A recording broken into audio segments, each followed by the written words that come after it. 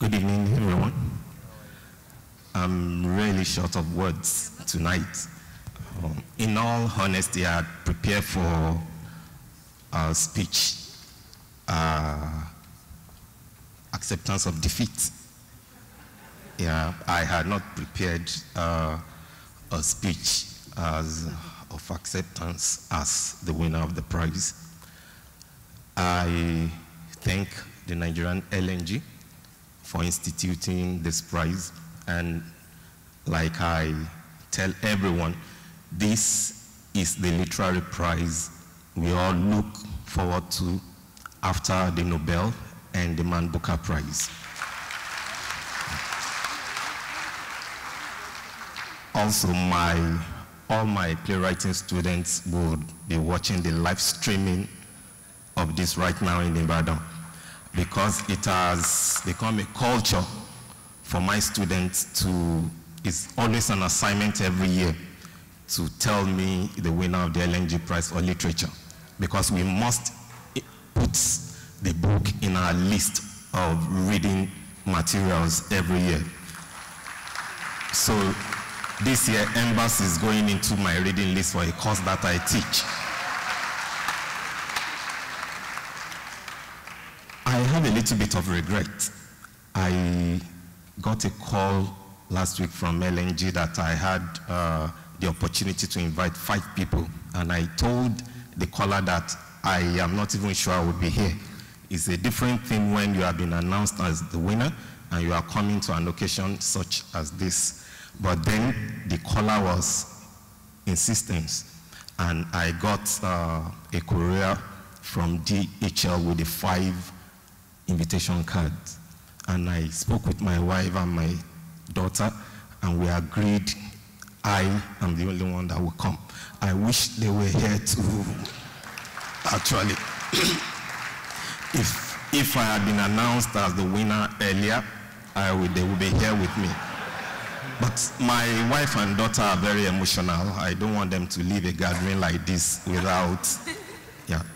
The only person who literally put a gun to my head that is going to be here is my publisher, my former student, Folan, is seated somewhere there, and is a great inspiration to me. When I finished the first draft of Embers and I gave it to him as a young publisher, and he came back some few days after and said, we must publish this because it's going to win the NLNG Prize for this year.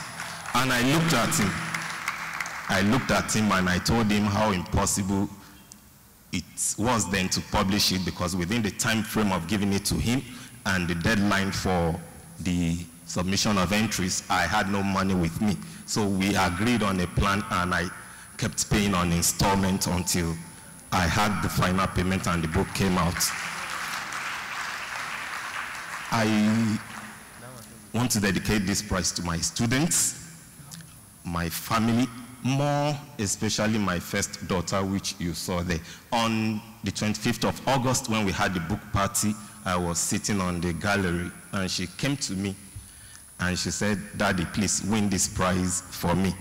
And I cried, because I don't know how to tell her that I had 10 other quality works battling for the prize. By tomorrow, I'll be giving her the dummy check. I brought it for you. And finally, I want to dedicate this award also to a very special person. He was the same person I dedicated my PhD thesis to when I graduated in 2016.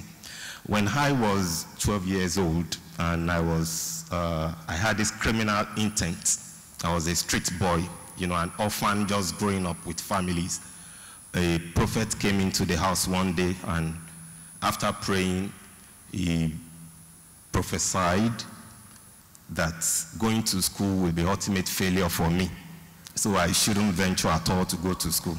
So within 2 years, I was out of school learning different kind of other apprenticeship.